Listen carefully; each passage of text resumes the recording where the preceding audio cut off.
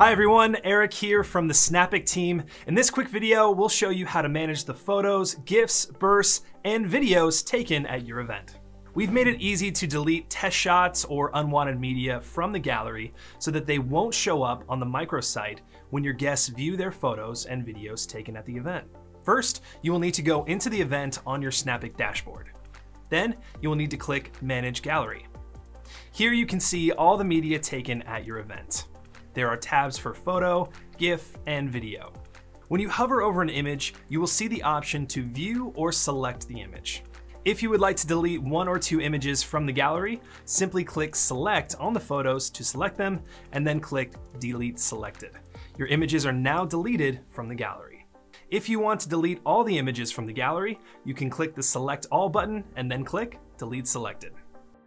If your event is still live and you want the images to also be deleted from the gallery on the app, you will need to go to the iOS device you are using in your booth and refresh the event. Now, the images will also be deleted from that gallery. If you want to delete the images directly on the iOS device you are using in your booth, you can go into the event and click Tap to Manage Queue. It will then open a gallery management page.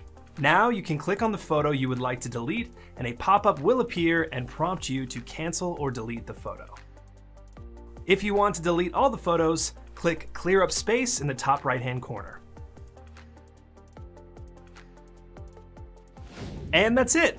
If you have any questions about our awesome app, be sure to pop a message to our support team by visiting www.snappic.com and starting up a chat. We are around 24/7 to help you out.